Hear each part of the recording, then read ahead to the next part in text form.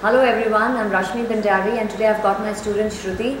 Shruti is from this computer science batch 2024 and she has cleared SAP labs. And this is a program scholar at SAP where they get to do a MTech with BITS Pilani. So Shruti, congratulations. Thank you. Yeah, so can you tell what was the eligibility criteria? Yeah, eligibility was 70% and above. Yes. And only in engineering. All right. No cutoff for 10th and 12th. So yeah, anybody with greater than 70% can. Good, right. And what was your percentage, Shruti?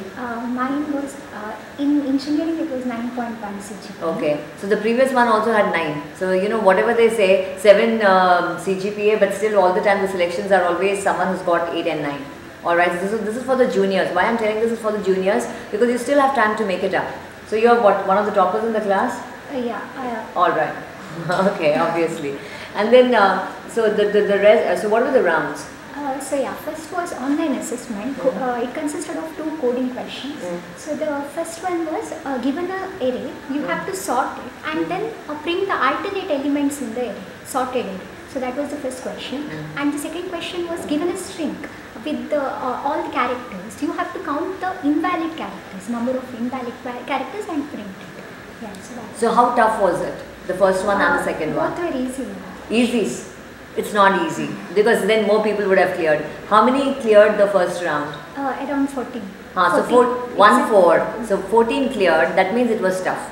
Alright? Because we have got close to around 300 plus students in the IT itself, CS and IS put together. And then if only 14 are clearing the first round, it is tough. Even though Shruti is telling it is not tough, just imagine only 14 people have cleared the first round. Not only select, just the first round, right? The first round was... We had an online form to fill before the assessment, coding assessment. So we had to fill in the project details and the certificates what we earned. So everything had to be filled. So I think they also considered that. Yeah, definitely they will consider that. Even that's an elimination. Yeah, so naturally, but then it looks like filling a form, so what's so great? But yes, people don't fill it properly or they don't fill it adequately because you are screened based on your filling. It's just like a resume of yours, right? You're writing about your project and all that and you're shortlisted based on that as well as your coding. So even though it looks easy for someone who's got a 9 CGPA, so trust me, I am sure it's not easy for the average kid. So please work hard. This is for those who are still in the first year and the second year. Please start preparing for your placements right now because you don't get a 9 CGPA immediately in the final year. You would have got a very good percentile all throughout, right, to maintain this aggregate. So please study well, score well and do your competitive coding. So did you do any competitive coding for this? Yes, I was solving lead code questions. Lead code, alright. I started with easy level and then switched to medium and hard. Okay. So lead code is good? Lead code is good. So even the first years can start off working with lead code, with the easy level. So can you tell a little bit about that? I mean, how do they go about? Because many times first years and all, they're in their own world. Nobody is trying any of it. Right. So first I would suggest is start with the programming basics. Like you have many YouTube channels. Like there is Kunal Kushwaha. So everyone keeps telling about this Kunal Kushwaha. Yeah. Okay. So and this is not paid. Okay, we are just telling this because this is helpful to the students. All right. Yeah. I started with his channel itself. So right from the basics to advanced level. So he has everything covered. So I started with Java. So and I continued with Java itself. So there is only it's only necessary to know only one programming language. Alright. Yeah. And so you knew Java well. Yeah. So you can do either Java, which other language? Python also. Python. So I mentioned it in my resume. Alright. Okay. And then C also? C I'm familiar. But then no, anyone. So you can do C, Python, Java and C++. And C++. But so I would suggest is Java and C++ because we have to select object-oriented programming language than going for procedural like C. Oh, good. Okay. Alright. So then you would say that lead code and then anything else and Kunal Kushwaha Kunal Kushwaha and there is a YouTube channel called Apna College. So Apna College. Yeah. For basics, it's perfect. Alright. Yeah. And then we could go for lead code questions. Alright. So basics is that Apna College, then go to lead code. Yeah. Okay. And then Kunal Kushwaha, you can use it anytime. Anytime. Alright. And then, alright, so then after this, what else? And what about Hacker Earth and Hacker Rank?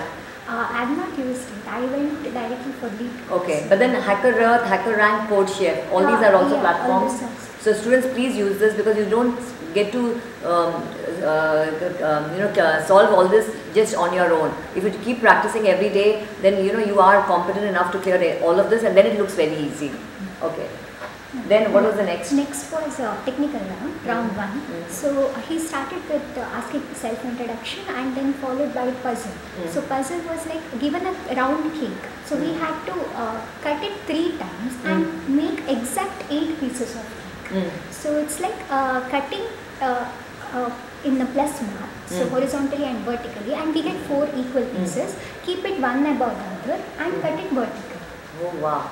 So how did you know about it? Who teaches you all this? Like he had given me time to think for it. Around 2 minutes. So yeah. But then, where do you get to solve such questions? There are questions on Geeks for Geeks platform. Okay. So similar questions, All and right. we have YouTube channels. Like Apna College has those set Those of sort of questions. all right. Okay. Similar questions. All right. Then what else? So he started with puzzle, and after that he jumped into operating system questions. So he asked me what are the functions of operating system and why do you require operating system, like basics. And then he jumped on to linked list implementation. So he asked me what is linked list, and he asked me to share my screen and type the linked list implementation code, and along with that explanation. So after that he asked me about exceptions and errors in programming. So you do programming, and what kind of errors you get while doing it and how do you solve it. Okay, all those questions. And I had mentioned about Python in my resume. So he jumped onto Python. So he asked me what is the difference between statically typed and dynamically typed programming language. So yeah, this was all about first round, and it went around 20-25 minutes. All right. Yeah. And next was second technical round. So that was more like a discussion than testing our coding skills or how practically we can implement it. So he focused more on projects and internships. So I had done an internship regarding same thing, like ERPs, building simplified ERPs for SMEs, small and medium scale enterprises. Where did you do this? Here itself, Affinity. We had a senior, Shobit Manna. So yeah, he had a startup, Affinity, so I had worked. So worked there. So that helped you. That helped. Oh, good. Okay, so that was the thing, and 2 projects. So those were like real-time projects. So one is Swap Zone. Swap Zone is a college OLX for Sahyadri. All right. Okay, so I had done it, and then I shared APK files with all Sahyadrians. Like now it's circulating. Okay. So yeah, I told about it, and he was happy listening that. And about projects and internship, he focused much. He asked many questions like how did you implement it, tech stack, what are the tech stack you used, and what are the challenges you faced while building the project and so. All right. Okay. And so how many projects have you done? I did around 5 to 6 mini projects, but then I had mentioned about 3 projects. Okay, but you had done 5 to 6. Yeah. All right, that's good, because many times students don't even do a proper decent project in the even up to the second year. So third year it's a mad rush, isn't it? It's very stressful, I guess, in the third year if you don't do a project. Okay. I would suggest is do some project which has some real end users. Like it should have some real time application than simply doing whatever is already there. Yes. Just copying from the Yeah. So better than that, do something which you could also relate. All right. Yes. So what was your project about? It was like a college OLX. That you said. And that thing. Yes. And the second one is College Connect website. It's like social media, like Instagram or LinkedIn, plus classroom environment. All right.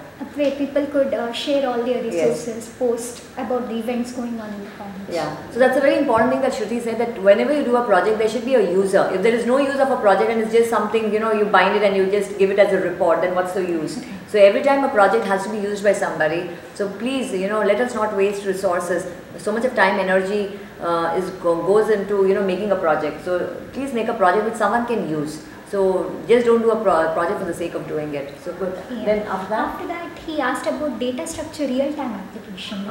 He didn't want the exact code or whatever is in the textbook. Like real-time applications, where do you use it?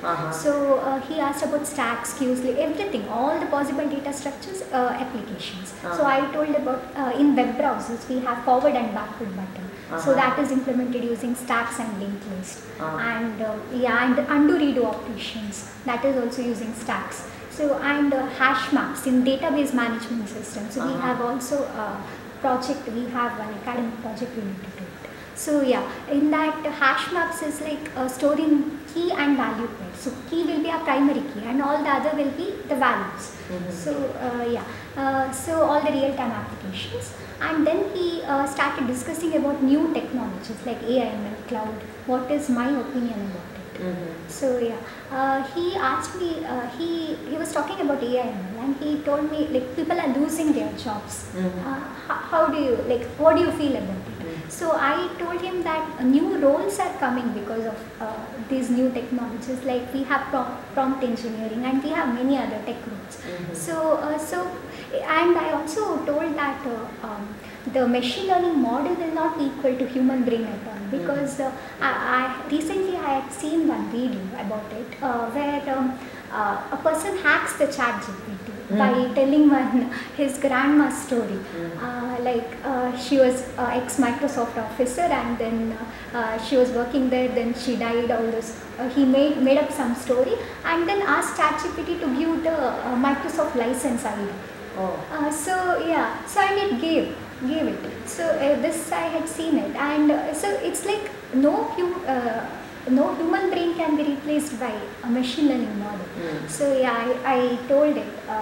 Told that. And because she had a live example, right? So otherwise people will say no, human brains are much more whatever, some small this thing. But here, see, look at it backed by example. That too, that has happened, right? So that's good. So that is how you answer. Very nice. Yeah. So I had explained about all these things. Then he told me about SAP. Like they have so many domains, and where do you want to work?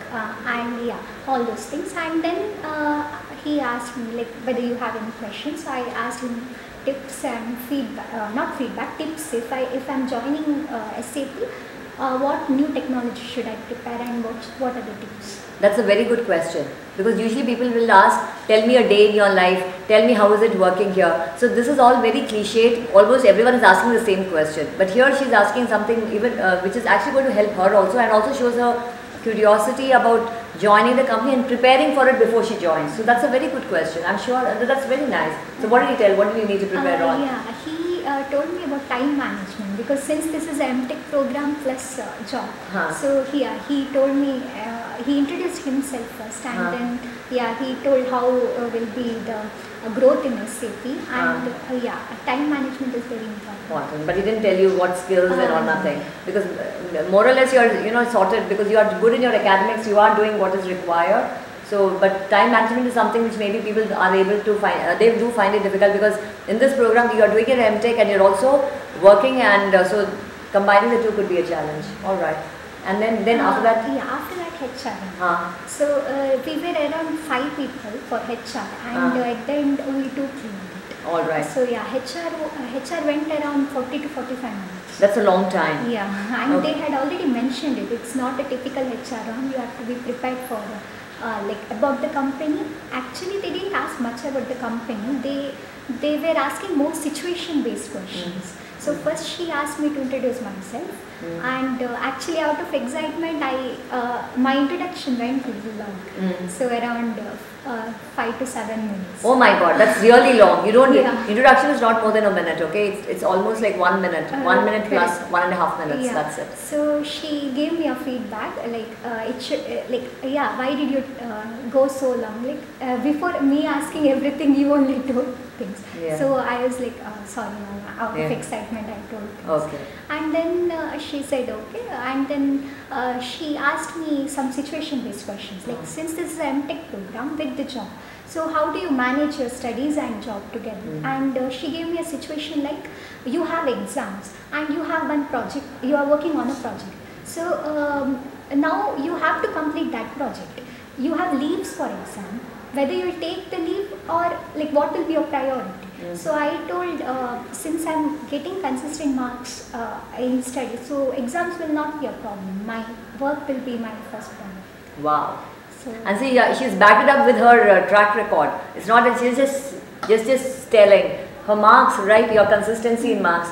I'm sure in 10th and 12th also you would have scored well. And then backed by engineering, 9 CGPA. What is your 10th and 12th? 10th was 97 and 12th was 96. Yeah, so when you come with that track record, people know that these people are good in academics, and when she says that I will manage my academics any which way, and that is a proof is her marks itself. So, students, please keep this in mind. Or, it's not about just telling, politically right answers. It is also backing it up with facts and figures. Yes, very nice. And then she asked me about team conflicts. Like if you're working in a team and somebody don't like your idea and you don't like their idea, how will you convince them? Okay. So, and she also told about if manager doesn't like your idea, what will you do? So I told her that I'll try to convince them in simple words, like I'll explain it in simple manner. Okay. And in case if the manager doesn't agree, that means he's my senior. So I have some flaw in my idea. So I'll reanalyze my idea, I'll reframe it and then try to explain it. Wonderful.